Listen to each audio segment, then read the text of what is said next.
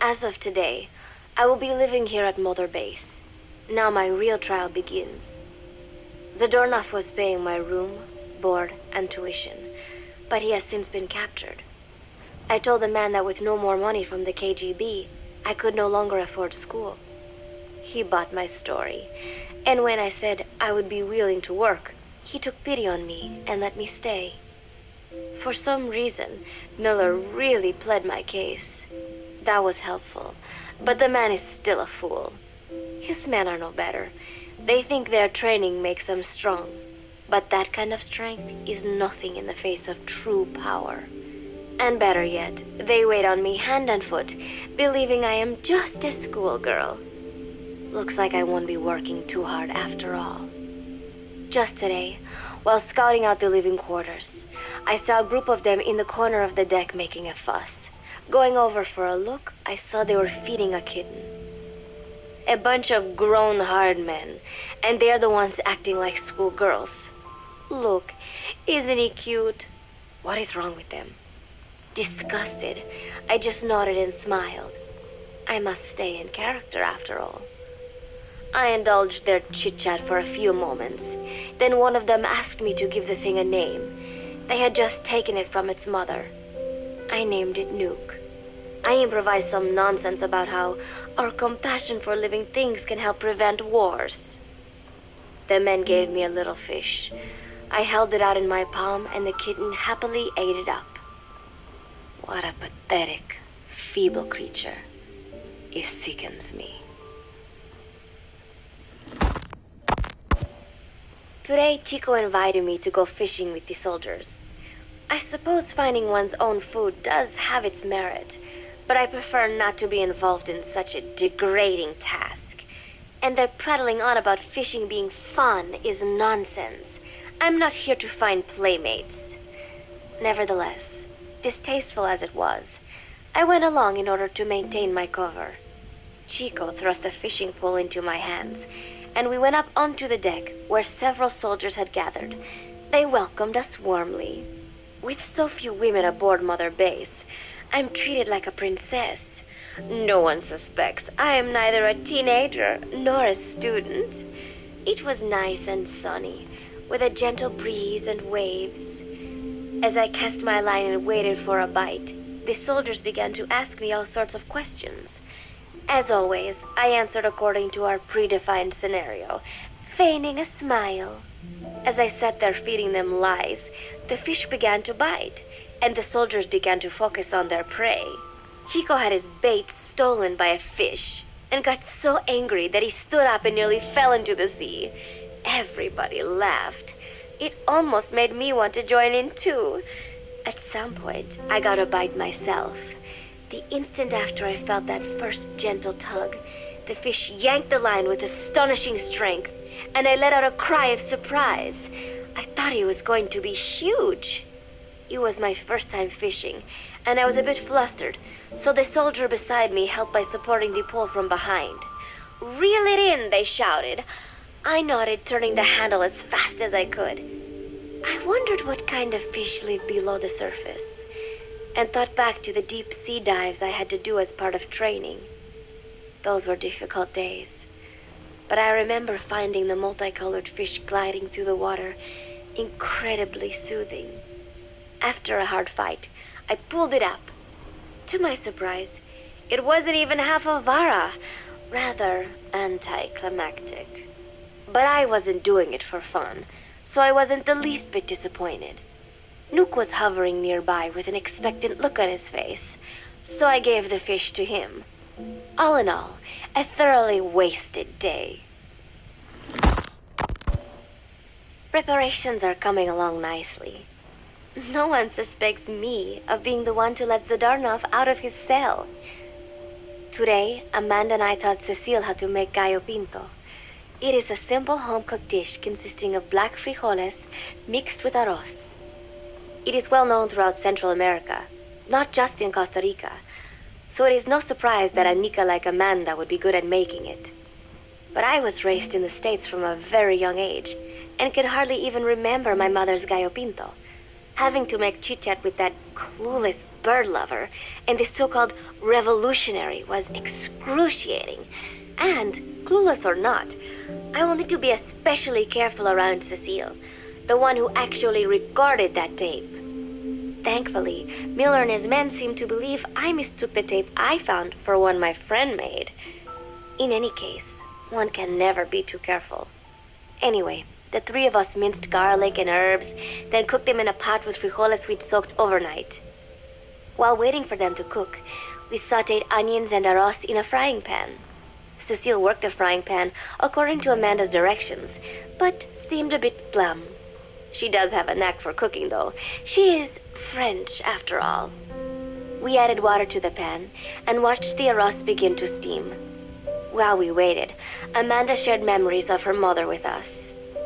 They had been separated because of Simosa, but the taste of her mother's cooking was still fresh in her mind. When the frijoles were ready, we drained the water, stir-frying them with the rest of the vegetables. Quite a complicated process for home cooking. Nonetheless, it kept them occupied. The longer we sat and talked, the greater the chance of my arousing their suspicions. With women, it is not enough to just bat your eyelashes and giggle.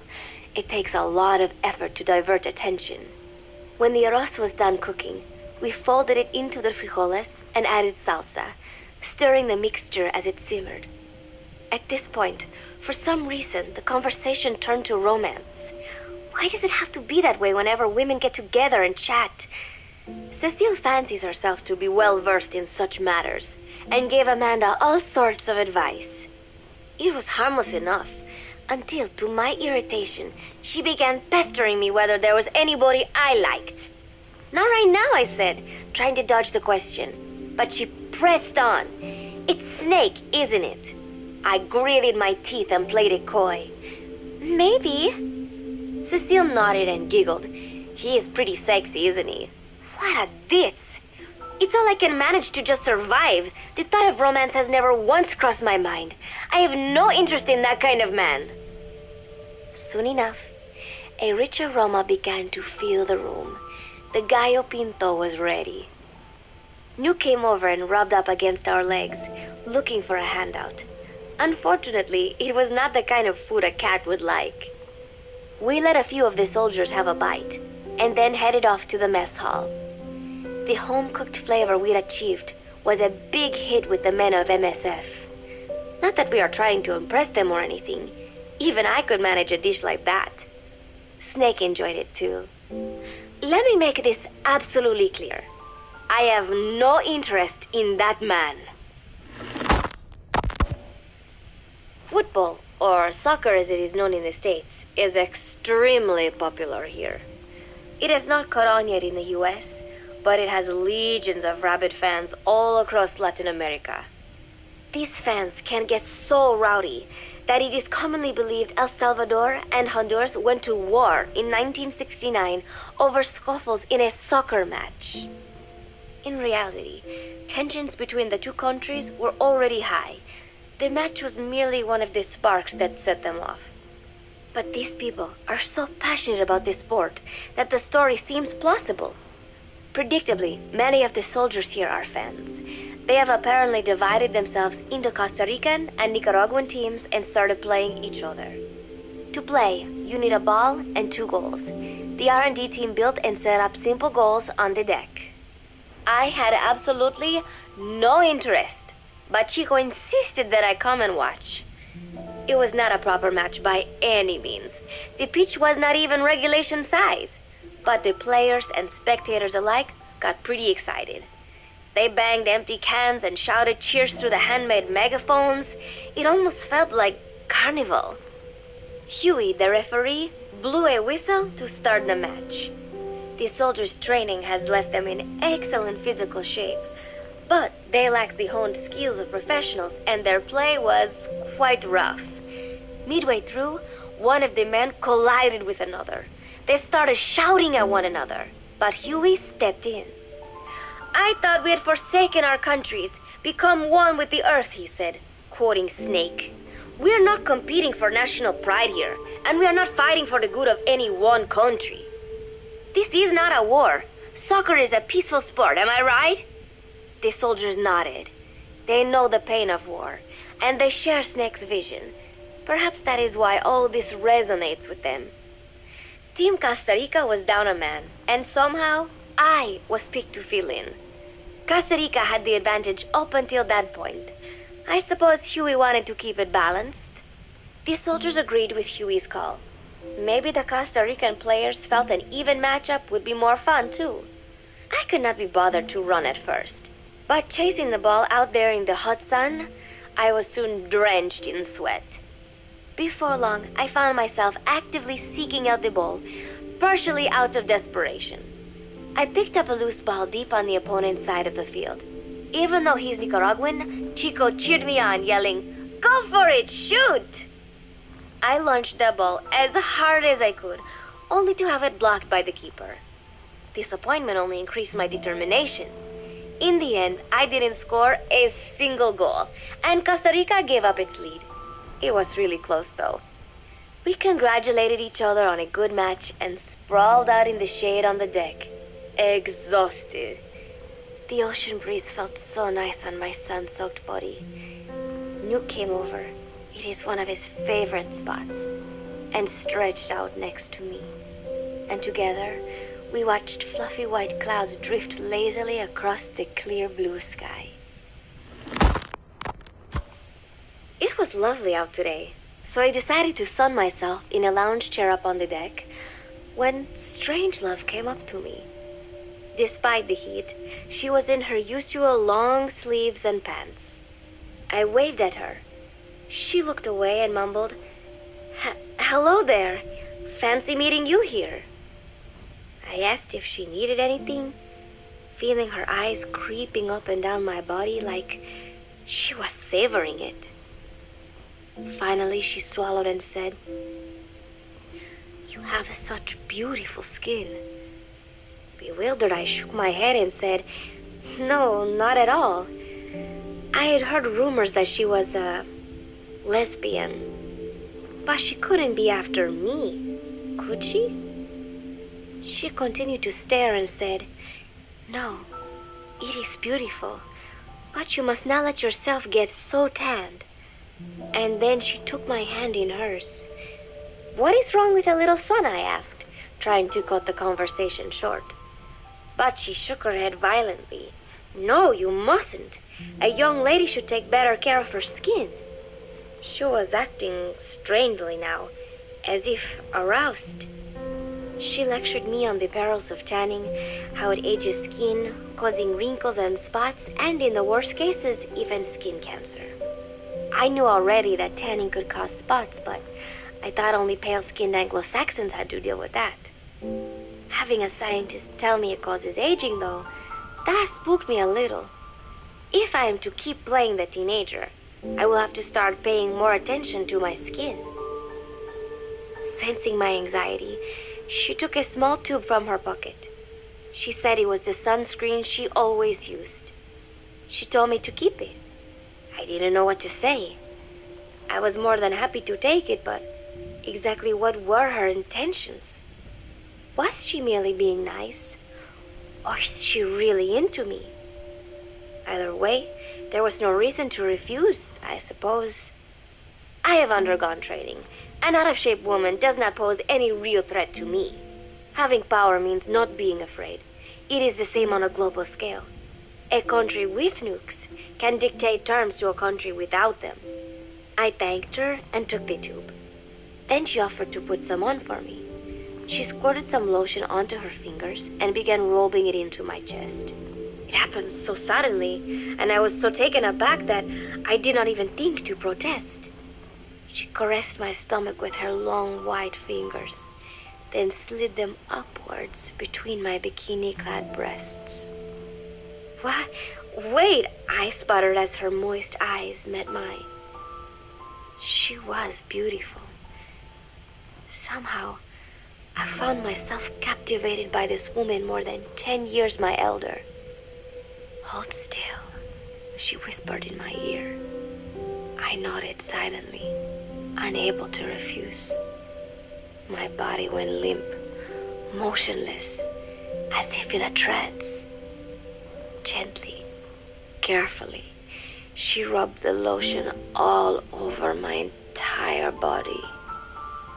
I shouldn't have enjoyed it, and yet I could not help myself.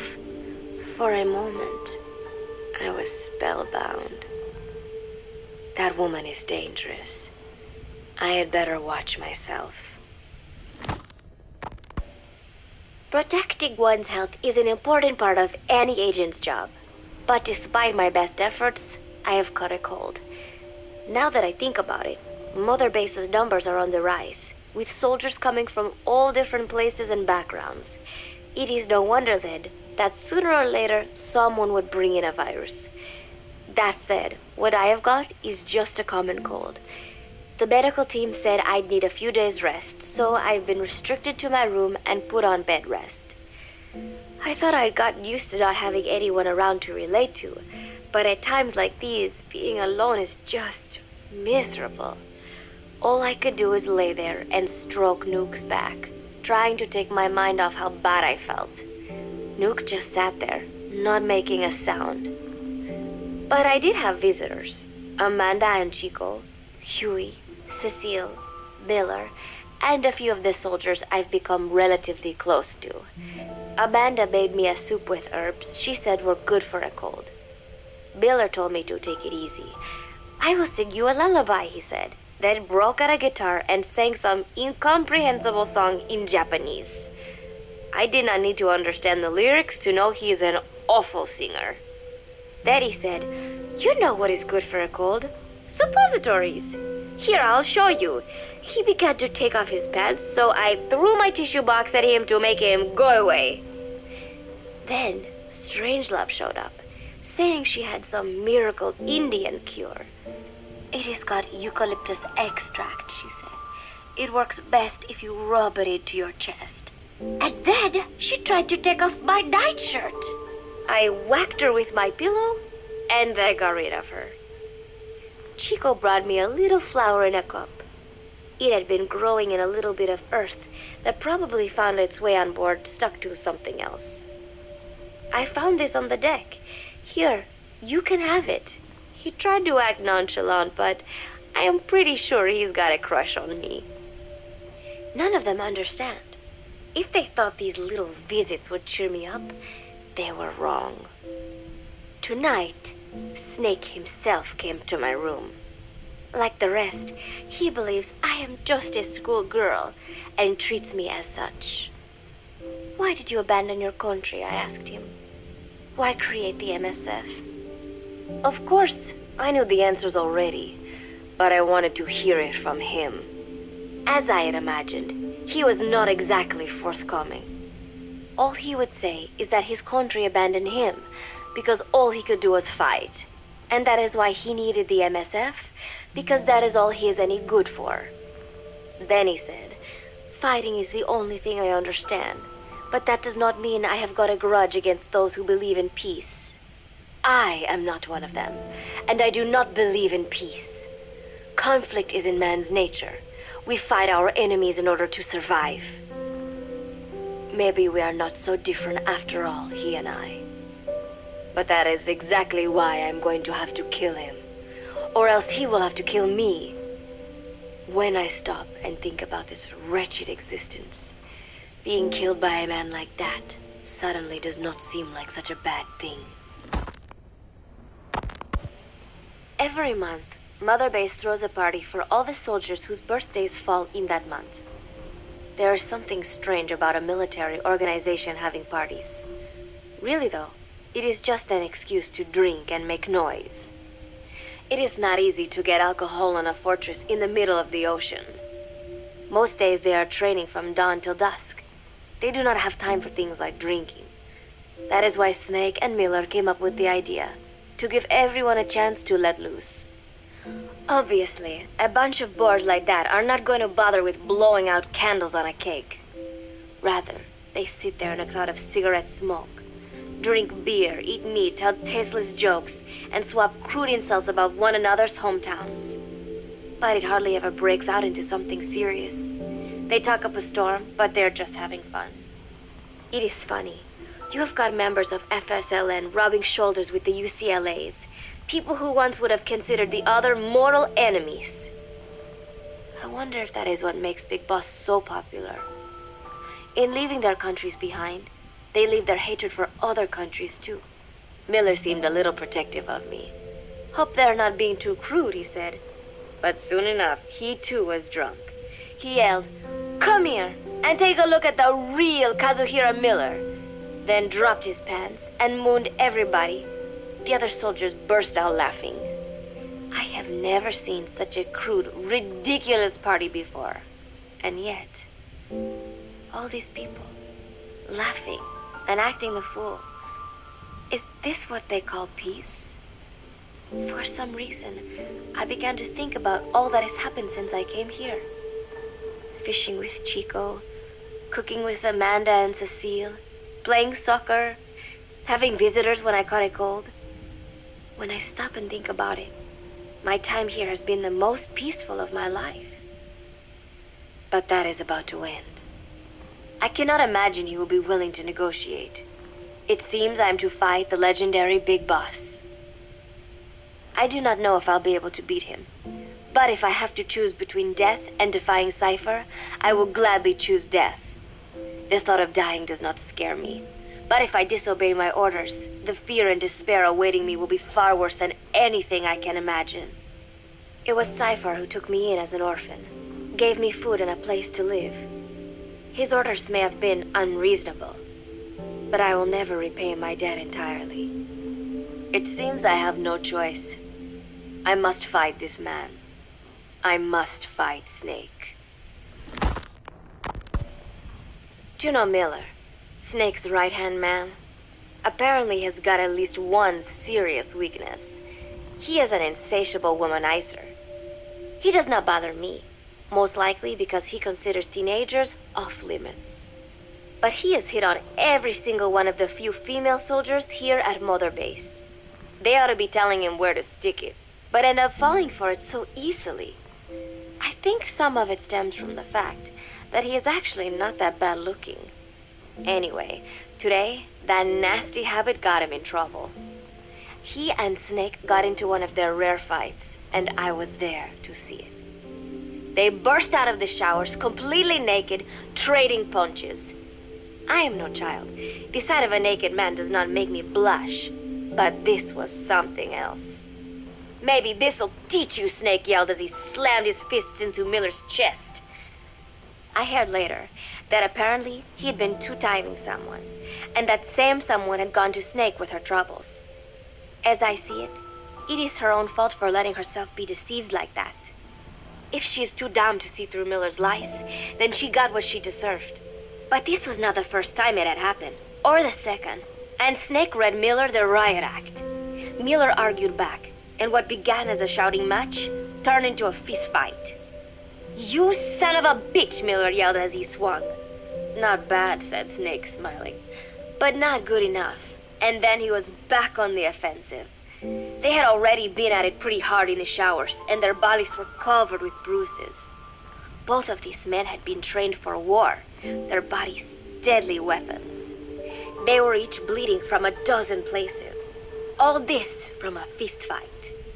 Even so, it was far less gruesome than if they had given it their all. It was obvious that one of them would be dead were they fighting for real. Miller took another swing, yelling, "Try this then!" Snake parried, then responded in kind, but I could tell he was not aiming for anything vital. "You are one tough bastard, boss," Miller muttered. A smile crept across his face as he caught his breath. And then they went right on fighting. Blood and sweat flew off their glistening bodies. It was combat without hatred or hostile intent. I had never seen violence like this before. And yet, it was more than just a friendly tussle. They were utilizing every technique they knew. It was not a sporting match. They were not playing by the rules. How could they keep this up? At last, the two men tired themselves out, and the bizarre scene came to an end. They looked at each other's battered bodies, and then burst out laughing, embracing and congratulating each other on a good fight. It all seemed so idiotic. I still cannot fathom such behavior. But somehow, I got the sense that for all his womanizing, Miller really only trusted one person, and that was Snake. There was no way I could ever come between the two of them, and at that thought, I began to feel as if I had lost. All of Mother Base is preparing for a festival. Since Snake and his soldiers spend so much time fighting, they are setting aside one day a year for peace and relaxation. I do not know all the details, but apparently that is what Snake and Miller decided. These soldiers love the idea, of course. There is so little fun to be had here that everybody looks forward to events like these. That is all well and good, but somehow I got roped into getting on stage. Come on, we even both have peace in our name, said Miller. And Zadarnov, that old Ruski's name, has something to do with peace too, right? Hey, as long as we're having a day of peace, we ought to get an act together. The Three-Piece Band. I thought he was joking. He then proceeded to share his idea without bothering to check with me. And now, I am slated to sing. Apparently, he had heard me on the deck one day, and since then he's wanted to form a band. Everybody's looking forward to it, so there is no way for me to back out now. I have never done anything like this, but it does feel kind of nice to know that people are looking forward to it. I mean, it cannot be any worse than Miller's singing, but modifications to Zeke are already finalized, and I must complete my mission. Betray Cypher now, and I will face a fate far worse than death. Still, there's no need to put things in motion just yet. What difference would it make to just wait a little while longer? A whole day of peace. The mission can wait until after that. Can it not? I know I am only delaying the inevitable. When the day comes, one of us will have to die. Snake or me. But still, if I could just come up with some way to stall Cypher, at least until our day of peace. When did I start having thoughts like this? My cover is blown. They know nothing of Cypher or my true objective, but they know I am a spy. There is no more time left. I must act now. I must complete my mission. How did it come to this? All I wanted was 3 more days. Just 3. Miller's already finished writing the song. It is called Love Deterrent. It is about a girl who cannot express her true feelings. I have been practicing. I am no pro, but I was pretty sure I would do a decent job. And now this.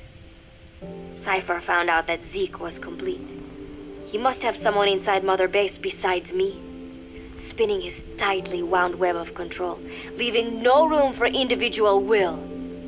Typical. When they found out Zeke was complete, I was ordered to execute the operation immediately. If I was going to enjoy just one day of peace, I had to ensure the plan could not move forward. I tried to sabotage Zeke. I thought by damaging the drive system, they would have no choice but to delay their plans. I waited until midnight, and then snuck into the hangar. There would be trouble if it looked like sabotage. I selected one of the drive system's load-bearing parts and carefully worked to warp its shape. The leg's drive system requires a high degree of precision to operate. Even the smallest deviation would have done it.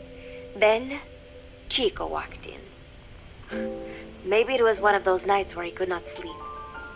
In any case, he saw me, panicked, and took off running. It would have been easy to kill him, but I could not. I know he likes me. It is not as if I would ever have an interest in a child like him, but I could not pull the trigger. Not at him, not in the back. Will he tell them? Or is there a chance he will keep it a secret? Protect me? No. He knows now. Knows I am not who he thought I was. He ran without even questioning what I was doing. There is no chance he does not know. And soon, all I have built here will end. And if Cypher has another agent among them, if he finds out I tried to sabotage Zeke, this place will no longer be my heaven. Then it is settled. I make my move now. Chico walked in before my sabotage was complete, so Zeke should still be operational. It might not run at full speed or power, but I do not have time to fix that. Without Zeke, I do not have a chance in hell of winning. I must act fast before Chico sounds the alarm. I knew it would come to this. I just did not think it would be so soon. It is time, Zeke. Metal Gear Zeke. Activate.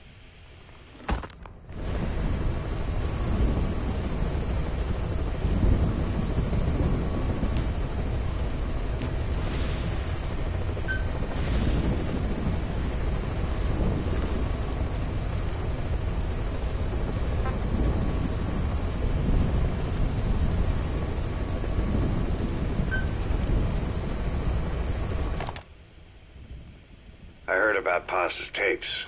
Yeah. Why do you think she'd leave him behind? And that diary? Whatever it was, her commitment was wavering. That much is clear. So she was leaving clues to help us. No way to know for sure. And the ocean's not giving her back. November 4th, 1974. At the outskirts of Barranquilla, Colombia. Contact with Big Boss successful. Zadornov posed as my professor, but Big Boss took one look and knew he was KGB. However, he does not seem to suspect me. To him, I am just a peace-loving student, and another victim of the CIA. We asked him to drive the CIA out of Costa Rica. To him, this means betraying his country. His forces are smaller than anticipated. They drift from place to place with nowhere to call home. That provided us an opportunity, so we seized it. Zadornov offered them a plant off the Costa Rican coast to use as a base. As expected, Miller jumped at the chance. Although initially reluctant, Big Boss came around when Zadornov played him the tape. All because the voice on it sounded like his mentor, the boss. Naked Snake. The man who once saved the world from the brink of nuclear war. Awarded the title of Big Boss for his service. He later became a mercenary, abandoning both his title and his country. To him, that honor was steeped in the blood of the boss, the mentor he was forced to eliminate. Exceptionally charismatic, he possesses unparalleled combat and intelligence-gathering abilities. His only discernible weakness is her. This operation hinges on how effectively we can exploit that. Kazuhira Miller is Big Boss's lieutenant. Half Japanese, half American. He once served in Japan's self-defense force. Though he and Snake first met as enemies, they discovered a common bond and together built their private army, with Miller directing business and administrative affairs. He comes off as shallow, but his true intent is hard to read. I must be careful. All that is clear is his infatuation with Big Boss. With East and West fighting over its control, Central America is now the most contested region on Earth. CIA Central American Station Chief Coldman has developed Peace Walker, a fully AI-automated, fail-deadly nuclear launch system with which he aims to reignite the Cold War. Snake's new objective in Costa Rica is to prevent that. Zadornov's, or should I say, the KGB's plan is to play the two sides against each other, turning the entire region red. Not one of the three parties realize they're all just pawns in Cypher's hands. Cypher watches all. Mother Base has developed rapidly since being established in the Caribbean Sea. They recruit more personnel daily, and already their mercenary services are turning a profit. Big Boss's leadership and charisma, and Miller's business acumen drive this impressive growth. Furthermore, Joining forces with a faction of the FSLN has expanded their power even more. They have even commenced their own weapons development program. All is proceeding according to Cypher's will. I could not be more pleased. Snake's pursuit of Peace Walker led him to an AI modeled after the boss's thought patterns. It was incomplete, but somewhat ironically, making contact with Snake was the necessary finishing touch. Meanwhile, the scientist behind Peace Walker's locomotive control, Huey, defected to Snake's army. His presence has greatly accelerated weapons development at Mother Base. I failed to anticipate Coldman's madness, but nuclear war was averted. However, this was only after the boss AI on board Peace Walker sank itself to the bottom of the lake in what could be likened to suicide. The boss laid down her gun, choosing to sing for peace instead, and Snake, himself a gun, parted ways with her. In doing so, he reclaimed the title he once abandoned. He is Big Boss. Zadornov has been detained. Since this leaves my cover identity without a guardian, the Mother Base staff has taken me in. I am now better placed than ever to monitor their internal affairs. Everything continues to unfold according to plan. The developer of the boss AI, Dr. Strangelove, has also come to Mother Base. With her and Huey's expertise, they can now develop a weapon capable of matching Peace Walker. Development on the bipedal weapon is now complete. They call it Metal Gear Zeke. It stands there like some sort of mystical guardian. The soldiers gaze on it with pride and reverence. Big Boss has elected to arm it with a nuclear weapon. As an army without a nation, they seem to feel the need for a deterrent against whatever the world might pit against them. It is a dangerous gambit. Why do such a thing? Their nuclear strategy differs from the Americans and the Soviet Union. The superpowers deter attack by revealing their nuclear arsenals to one another.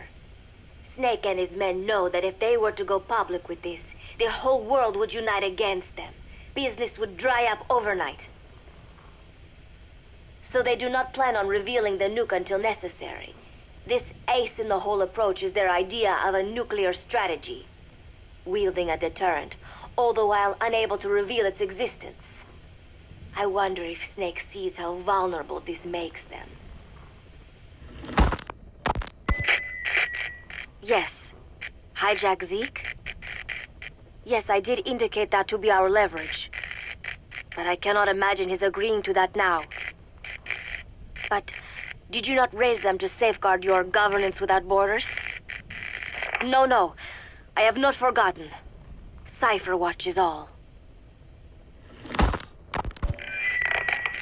Yes, things are proceeding, but modifying Zeke has not proven easy. I am using Zadornov to buy some time. No, I have not forgotten what you said. However... Well, forgive me for asking, but this is you I am speaking to, isn't it, Cypher? I will fight Big Boss. The world must be ruled by a single will. To defy Cypher is a fate worse than death.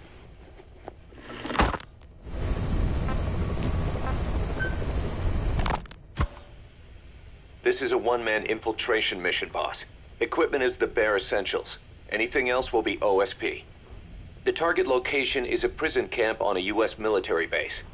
Those Marines have the place locked down tight. Your only backup will be one extraction chopper. We can't send anything else. You won't need to. Again, this is infiltration, a sneaking mission. Your #1 priority is remaining undetected. Use discretion before engaging any guards you encounter. Be mindful of their sensory perceptions: sight, sound, smell, and pain. Fortunately, these atmospheric conditions will continue until dawn. That should provide you with some cover. At least the weather's on my side. Your mission objective is to rescue Chico and Paz.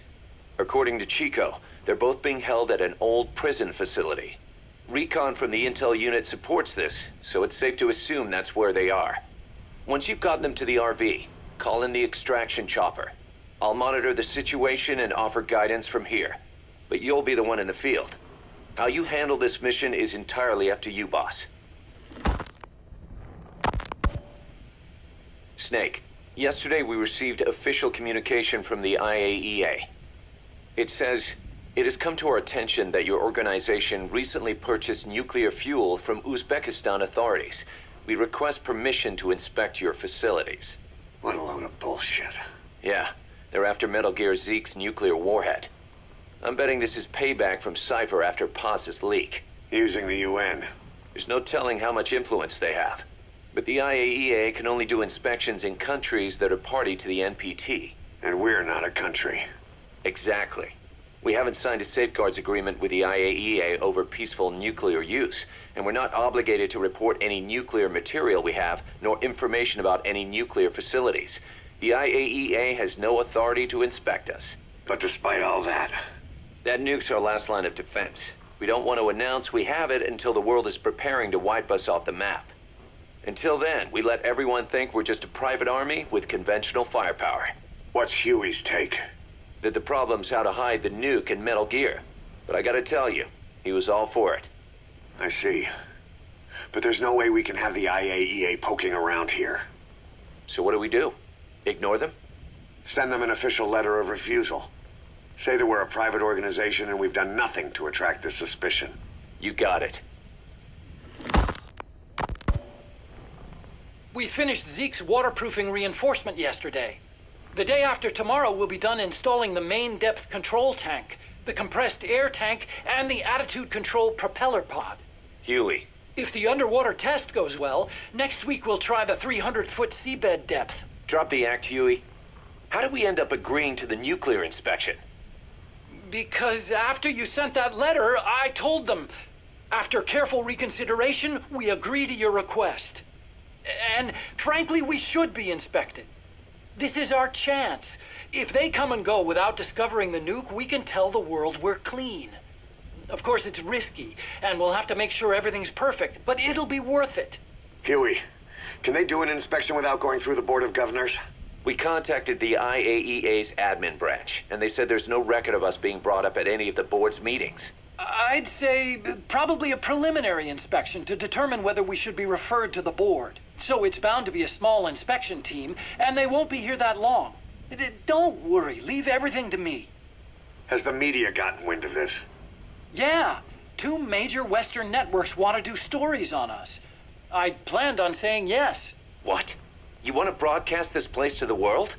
That's why I agreed to the inspection. This is a golden opportunity. We can use the media to prove to the world we don't have a nuke. Besides, even if we said no, it would just be delaying the inevitable.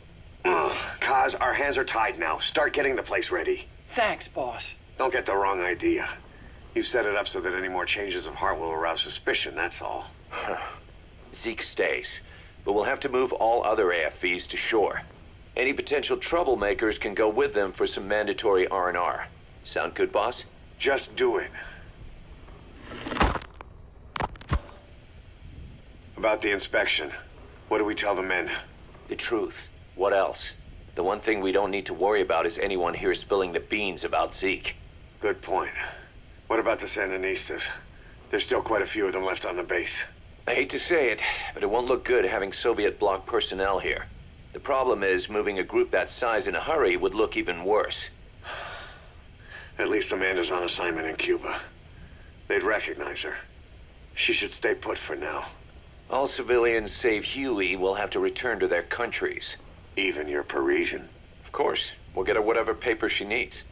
Dr. Strangelove's departure came at a perfect time.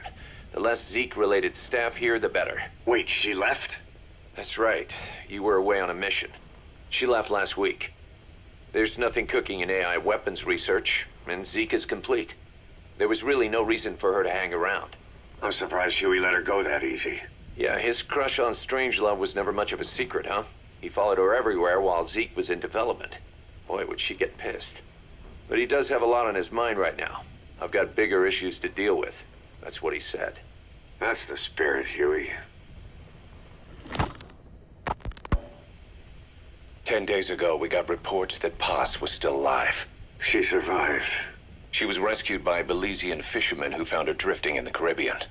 So what's the plan? Silence her before we're compromised? No. I've got something else in mind. Our friends at Cypher suspect Paz could be a double agent. She's being held for interrogation at a camp on the southern tip of Cuba. Black site. Nice.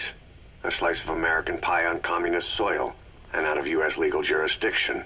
The upcoming inspection of Mother Base has to be connected somehow. The timing's too perfect. The UN's nuclear inspection.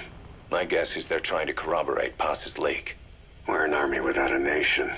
Word of our capabilities gets out, and we'll have the whole world out to shut us down. Having an American private intelligence agency involved's bad news. Cypher's the ones who sent Paz to us in the first place. She knows their true nature. Right. Paz is our only link to Cypher. If she's still alive, we need her on our side. If not us, who else is gonna rescue that bitch? When do we do it?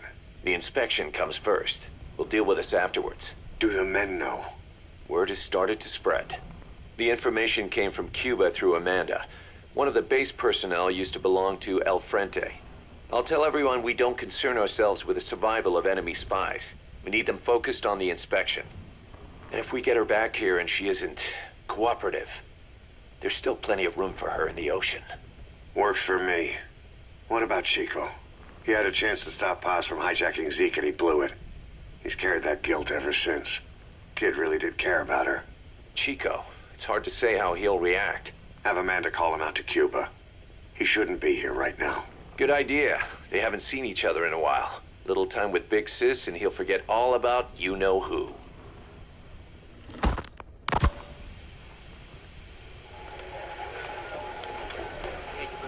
What? Still no sign of Chico? What's going on? It's Amanda in Cuba. Our resupply package arrived, but Chico wasn't with it. Relax, Amanda. I'm sure he's just exploring Havana or something. First time in the big city. Could have gotten carried away. Koss, wait. The boat Chico was on, did it stop anywhere before it got to Havana? Yeah, it had to refuel at Santiago de Cuba. You don't think... Oh, shit. You gotta be kidding me. He does this now? It's 60 miles from Santiago to the prison camp. Chico used to cross the mountains with the older Sandinistas like it was nothing. He'll make that in 3 days. Still, even if he does find his way there... You know how reckless he can be. Chico thinks we've abandoned Paz. That's why he's doing this. We'll start by having the intel detachment in Cuba look for him. We can't let him be captured. There's some cages to the east of a big building. East an old grassy facility. That's where we are. Help me, Snake.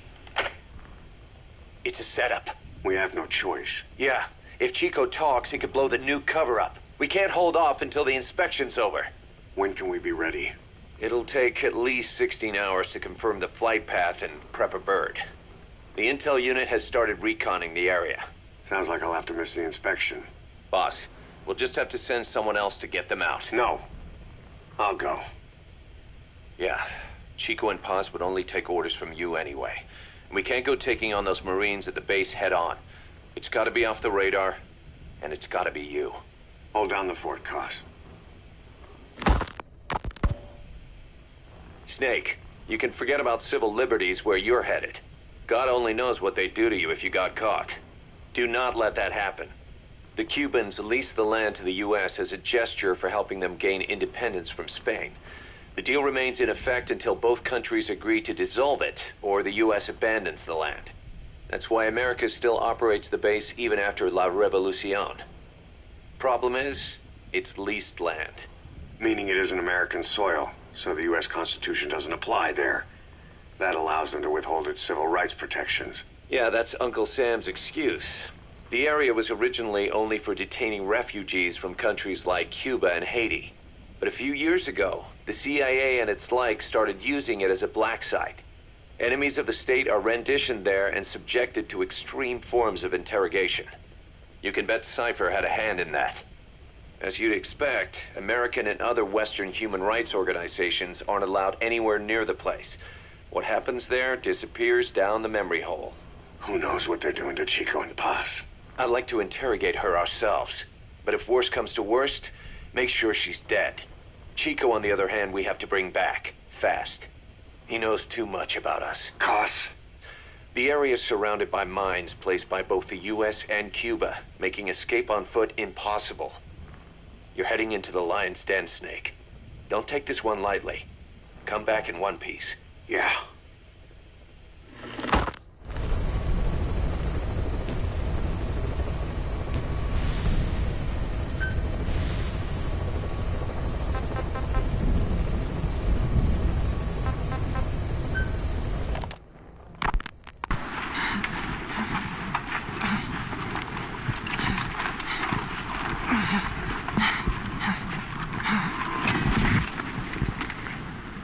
I made it ashore. I'm in Cuba. Security looks lighter than I thought. I wonder where Paz is.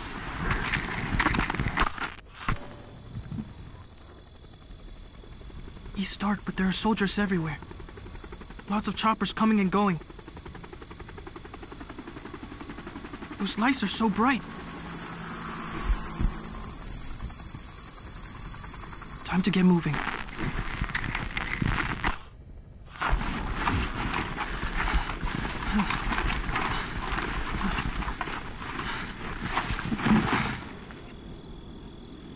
I got close to the fence to see if I could spot her. They had a guard posted, so I got out of there. Guess security's not so light after all. I'm coming, Paz. I'm okay. I'm okay.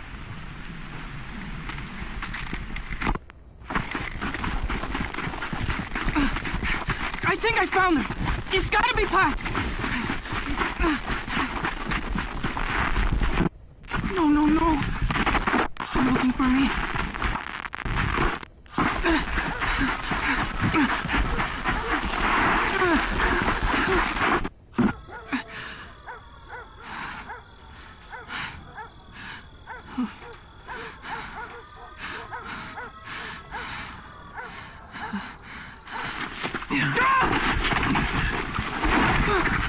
Enough! Quit that struggle! Got him secured. It's a kid.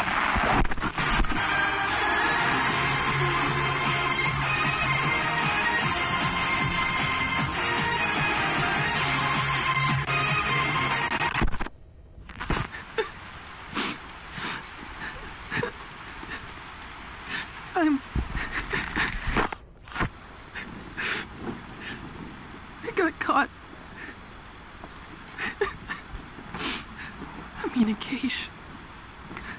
Give me back my recorder. At least whoever finds this will know what happened.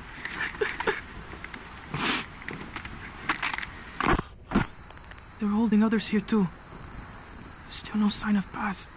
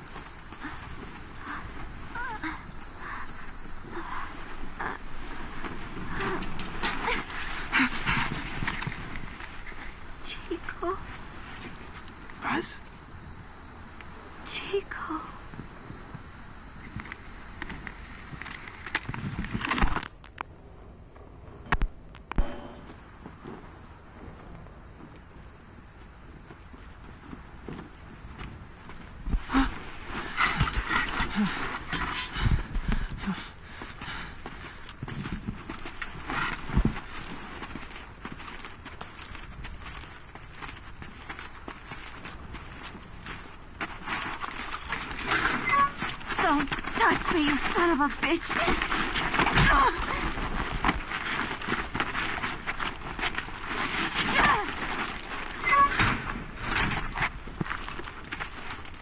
Buzz!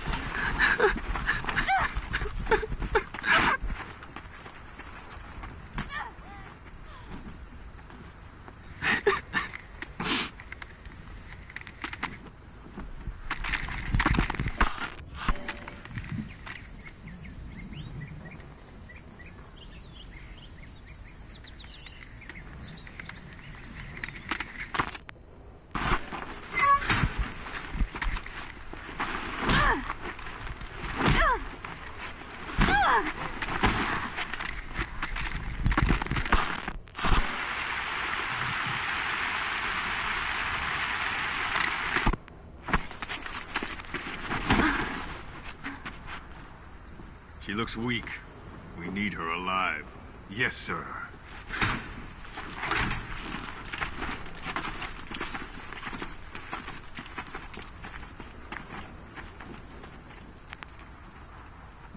Buzz. Huh? You're back early today. Early? And the sun is still up. See? Yeah. Chico, Yes? let us not do this, okay? Huh? I do not think I want to talk to you. But I came here to... Just be quiet, Uh, or I'll scream. what the... I don't get it.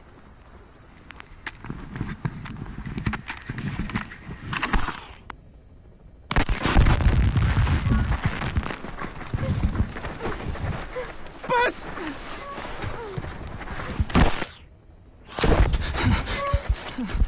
On your feet. Okay.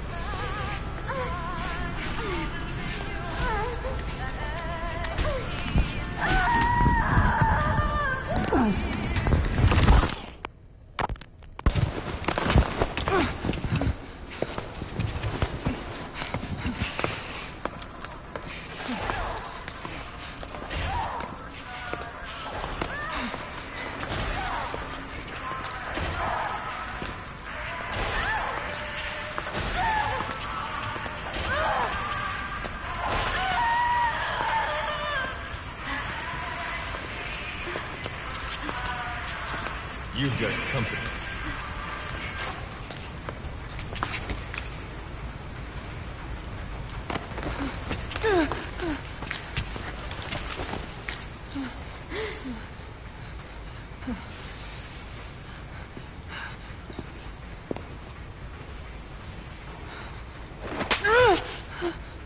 Does it hurt? Talk. Talk.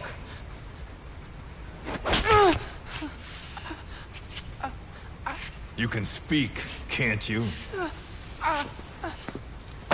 Then talk. Okay. Okay. Good boy. Your boss and I go way back. Don't count on him coming to rescue you. If you're a real soldier, you'll find your own way out. But don't bother trying to escape. Let's say you get lucky. And you don't look very lucky. And by some miracle, you get out of your cage. Let's even say you're able to elude the guards. Then what? The nearest Cuban border is 4 miles to the east. 4 miles of barren, America-controlled soil.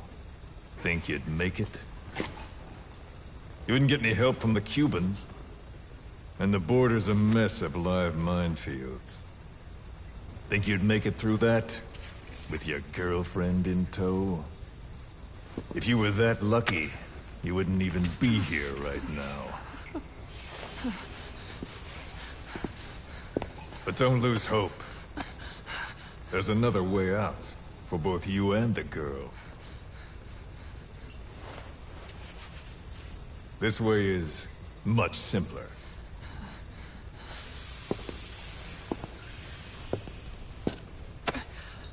I ask, you answer. Easy, right? Just tell me what you know. You're dumber than you look. Wasting your time torturing kids.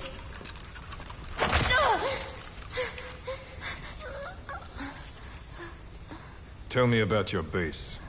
Chico. Well? Chico! Hit me!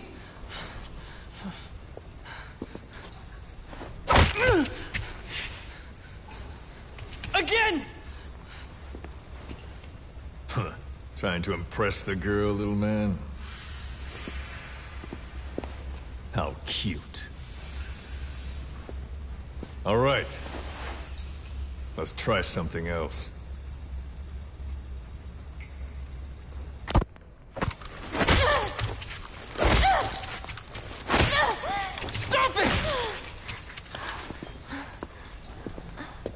She'll get what she deserves. We were comrades once. But she betrayed us. Deception and deceit. What better proof she's a real woman? Show him. Do you realize what you're doing? Cypher is watching. Let go of me! You will be next. Your hideous face will...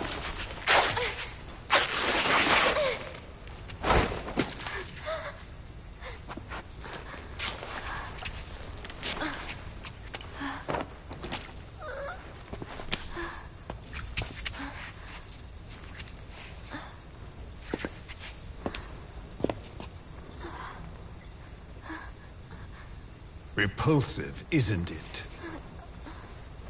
Look. Look carefully. Watch out when you grow up, boy. This is the kind of woman you'll want to avoid. Of course, scars like those make it rather difficult to lead a normal life. I should know. Continue. Talk, and you both go free. Chico! No! Don't! Only you can stop this. Don't talk! Chico! Please! No!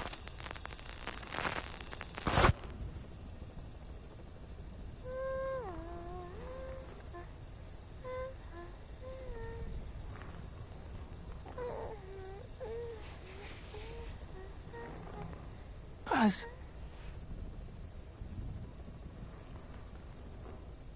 Why?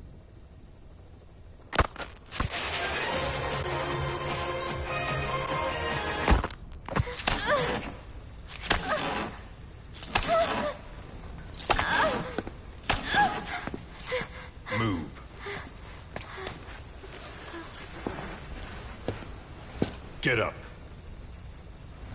Huh? You heard me.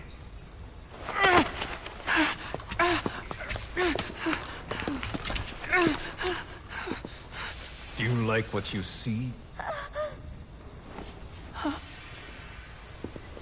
I said, do you like what you see?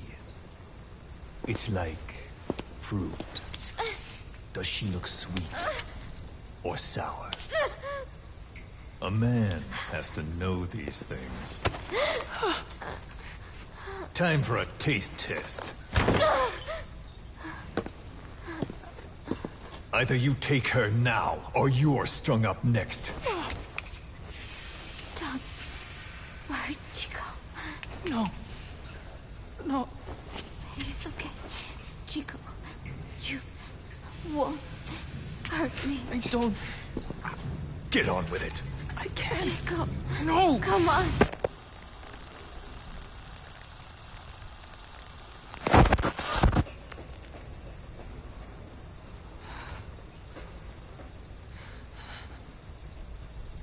Out at sea?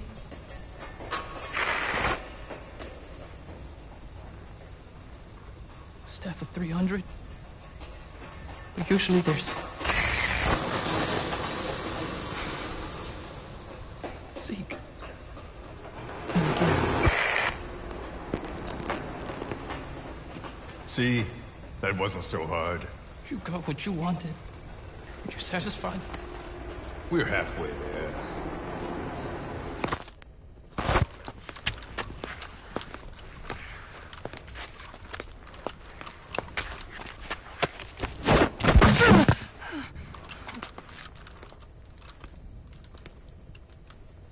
Chico? Chico? Thought you didn't want to talk to me. There's one thing I want to say. What?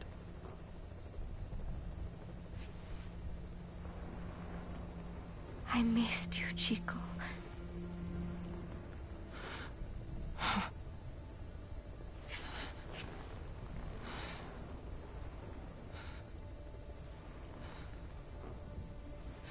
Yeah. Come here. Huh?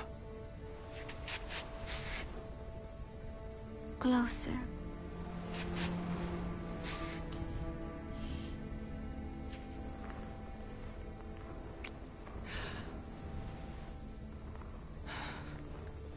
No. Sorry.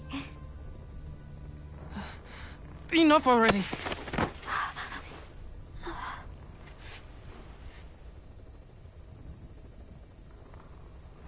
You want to do it here?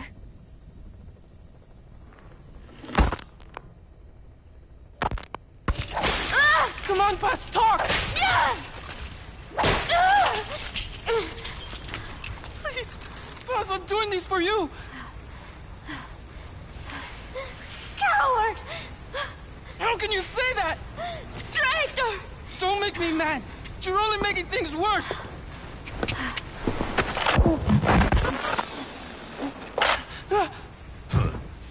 Take him back to his cage. What did I do? Бегите, как от себя.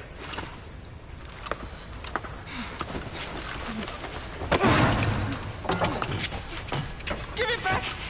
Give it back! Enough. She's no good to us dead.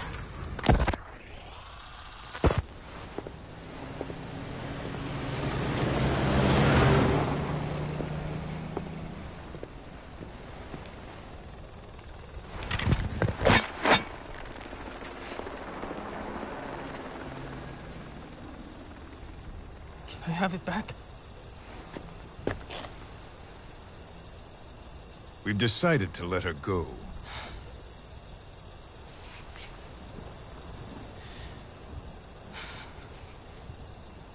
So... she talked. told her she should have just gotten it over with. She's going back to your boss. But only her. Huh? Those were the terms. She said to leave you here. I suppose she doesn't much care for you anymore.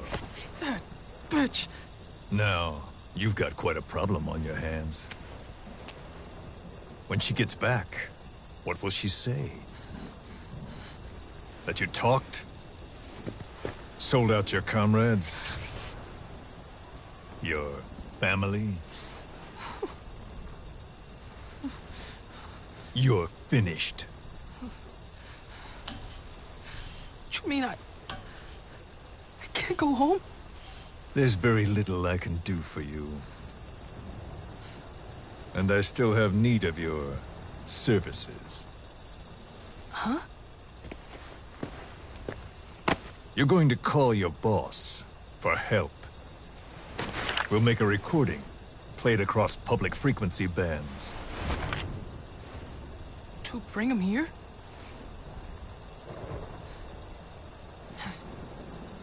Yeah, right. Do you expect me to trust you? I'll never help you! Perhaps. But if you did, I wouldn't mind looking the other way if he did come for you.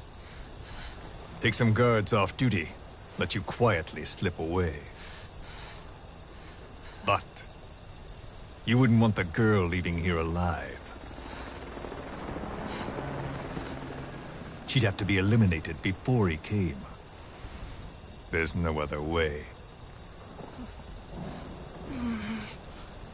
I'll leave you to think it over. Chico, growing up means choosing how you're going to live your life.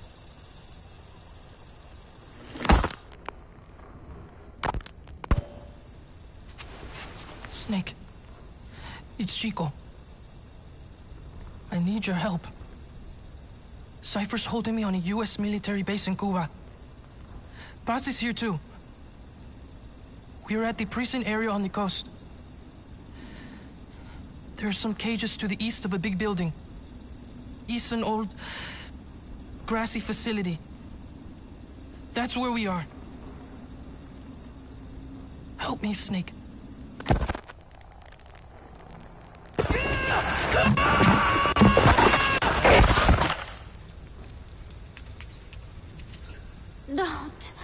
Don't do it. Kids are natural, don't you think? What do you think Big Boss will do? He'll know it's a trap, but he'll come anyway. That's the kind of man he is. Don't. Thanks to your report, a nuclear inspection team's being sent to their base.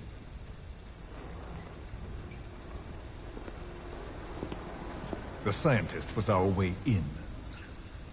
It all ends soon, exactly as I've planned. All thanks to you. Cypher would never... Yes, Cypher will surely mourn his death. I'll have no choice but to distance myself from the group. And then they'll eliminate you. No one will be left. Think about that. Big Boss or Cypher. You can only save one.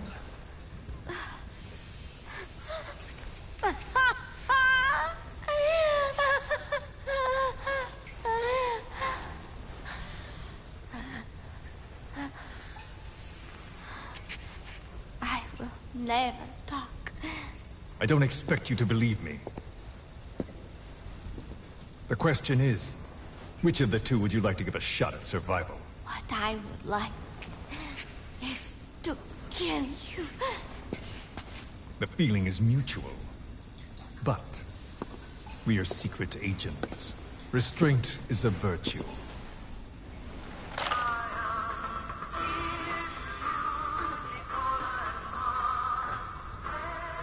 Your favorite song?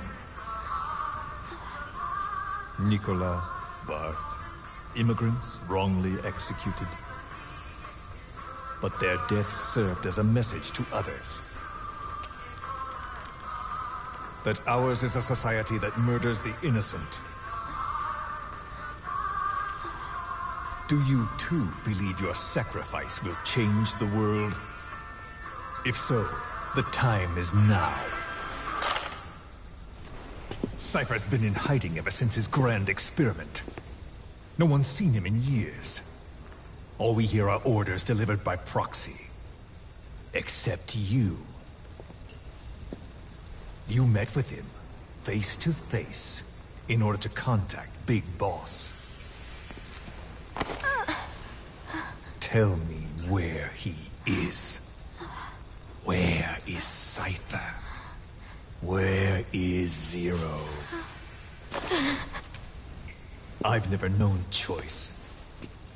Where I was born, the language I speak, I've never had the freedom to choose for myself. But you, right now, are free. Do as you will. This will save Big Boss. It may. Will you really kill Zero for me? Not for you.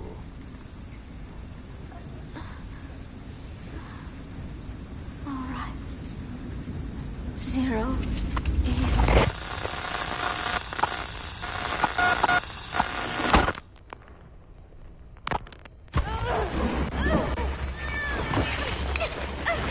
Give her the shot already! Hold her still.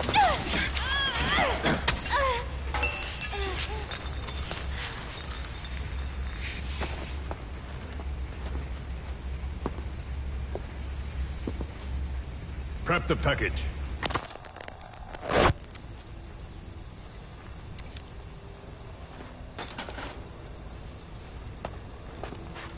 She's all closed up. Timer set for your instructions. We can't have her waking up or dying on us. I gave her a transfusion, a nutrient cocktail, and an anesthetic. How long does she have? 24 hours, same as her cargo. She won't last much longer than that. To make room for the bomb, I removed organs she won't need. Almost there. Now for the second one. In a place they'd never look.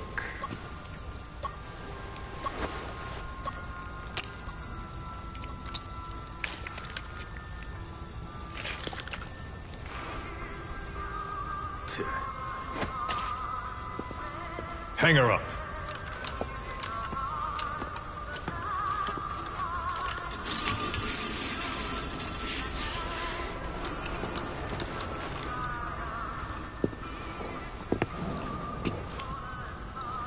You shall not see triumph.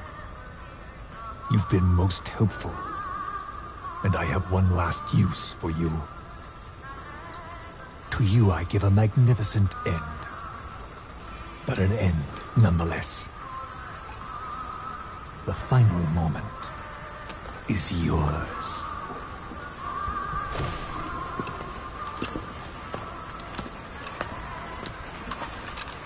We heard from the advance team. Everything's right on schedule. The C4 has been planted on the legs. Strike team and decoy team are in position.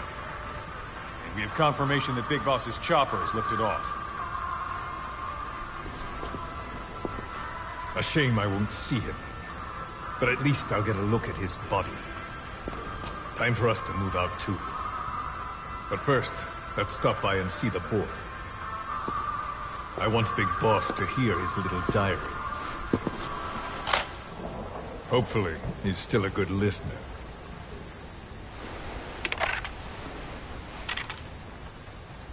Give this to the boy as a reward. And a memento.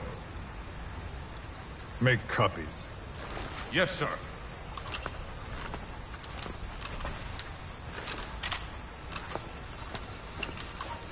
First Big Boss, then Zero. Liberation is at hand.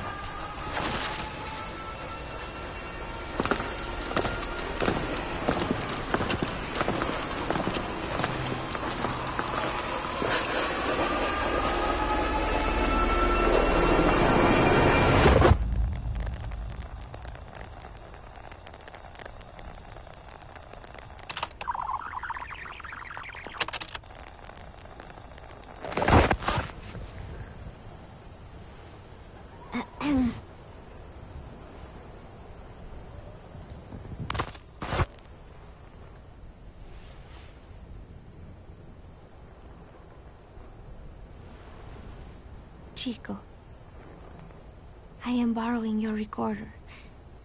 I hope you do not mind. I know it hurts right now, but it will all be over soon. Just thinking that helps keep the pain away. Chico, I would do anything to get you out of here. It is funny. I have never helped anyone else before. Only Cypher. That is the truth.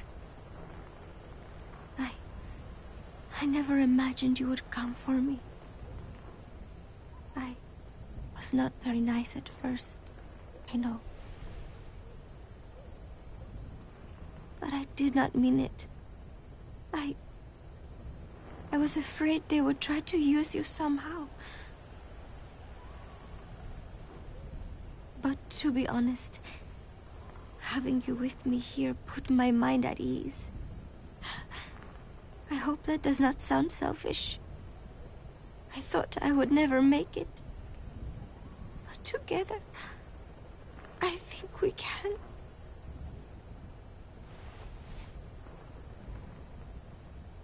I'm watching you sleep as I record this. You have made me believe that I will make it out of here. And that no matter what happens, it will not be the end for me. Thank you, Chico.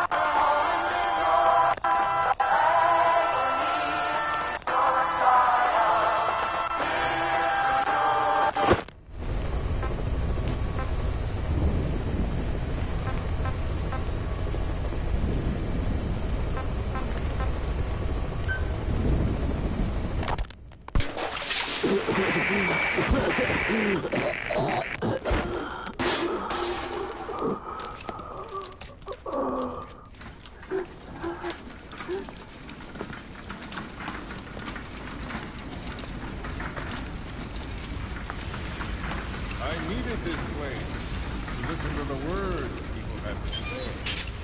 That's something they could never understand.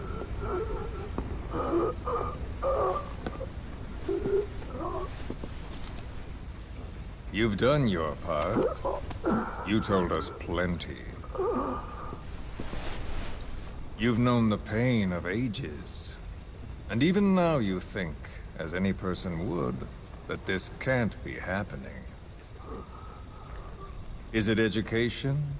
Morals? Faith? Just the imprint of a lifetime of stories? Face to face with oblivion, which is where you are, and you still think that help is coming. The world you were born into is made to save you. Isn't that right? Of course it is. Everyone knows that. Until your last breath, you know it. Without the slightest chance or reason left to them, humans are capable of hope. I'm no different. But for one thing, when my time came calling, I didn't die. My family died, my country died, but they didn't take me with them. All hell took from me was this skin, this outer peel that marked me human.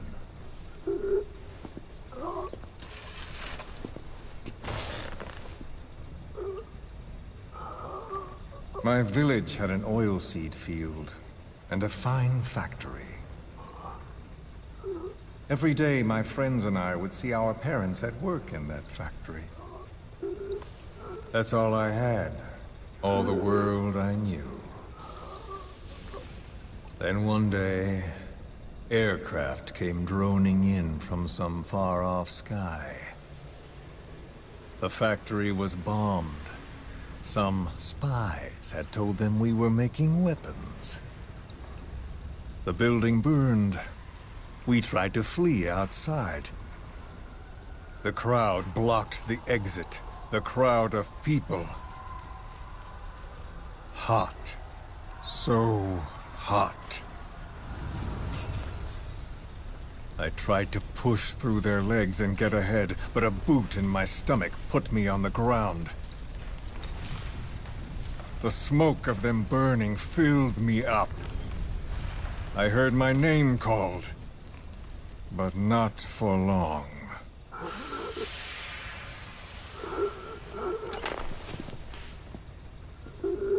At the infirmary they carried me to, a nurse in the corridor saw me and remarked, as if it happened every day, they should let the poor thing die. Those are the only words of my mother tongue I remember. It was the language of my village. Until foreign troops invaded. Then the last identity I had left, the words I spoke, were pulled from me. My skin would never feel anything again. This face would be burned again, in torture, at foreign hands. But I still writhe in that burning factory, doused in scalding rapeseed oil.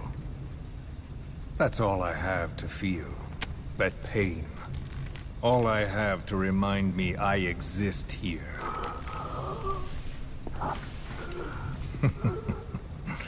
Those spies reported well. We made weapons, all right. As cartloads of rifles came in from the battlefields, we fixed them up and sent them back out. So our country could win. Or rather, so that little world we knew could continue. I came to realize I mustn't die. I'm their last hope. All those who perished and left me here. I have to accomplish something. If I don't, their will be swept out of this world.